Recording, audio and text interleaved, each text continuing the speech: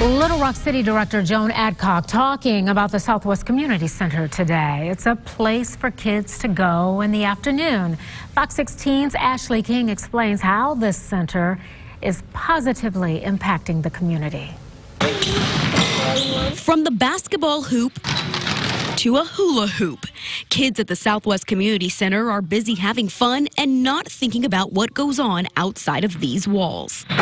It gives them a safe haven place to come that they know they're going to be safe. Every day the community center opens in the afternoons for kids to get help with their homework, eat a meal, and have a little fun. They give the citizens of Southwest Little Rock a place to come, congregate with their peers, have a positive leisure experience to get away from everyday things. Unfortunately, those everyday things Michael Harris is talking about are the violent crimes that sometimes happen in Southwest Little Rock.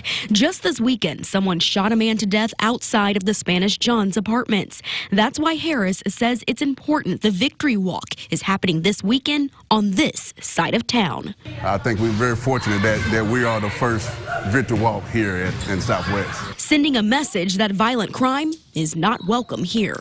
In Little Rock, I'm Ashley King.